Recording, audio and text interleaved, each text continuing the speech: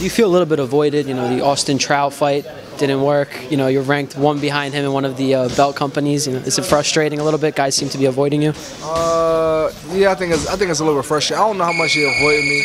You know, you always hear rumors and stuff like that. But what I do know is that we got offered the fight and the fight didn't get made. You know, we took it. You know, so I think Austin Trout was. I really think he's kind of like trying to milk it a little bit. You know, he lost to the two best junior middleweights in the world. You know, he got a win over Cotto, which is good. It's like keeping him afloat.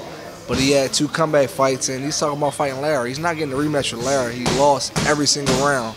You know, I thought he did good with Canelo, but he lost convincingly. They're not looking at him. He's not getting a rematch with none of those guys. So to get some of the fights that he won, he's gonna have to go through a guy like me. Daniel Dawson is not getting him those fights. You know. What's the kid named Grajeda? He's not getting him those fights. He's gonna have to go through a guy like me. I'm right here. You know, I'm ready whenever he's ready. So he might as well just stop playing around, sign a contract to fight.